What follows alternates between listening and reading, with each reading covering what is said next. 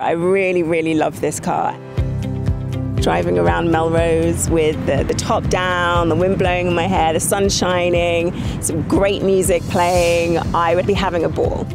It's so luxurious and it would be totally at home in the English countryside. It's just an ideal car all year round. What brings me to California is Spectre, because obviously this has been our opening week, and so I was here promoting the movie. Moneypenny driving an Evoque convertible. But I think she has this kind of alter ego, which is really glamorous, which would absolutely love it. I definitely think she would enjoy it, and she'd be brilliant at driving it around town.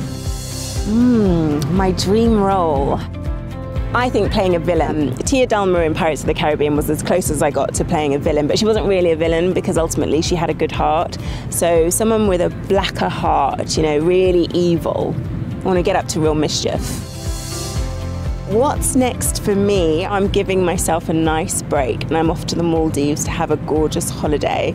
And I would love to take the Evoque with me if it's available. Please, anybody, please?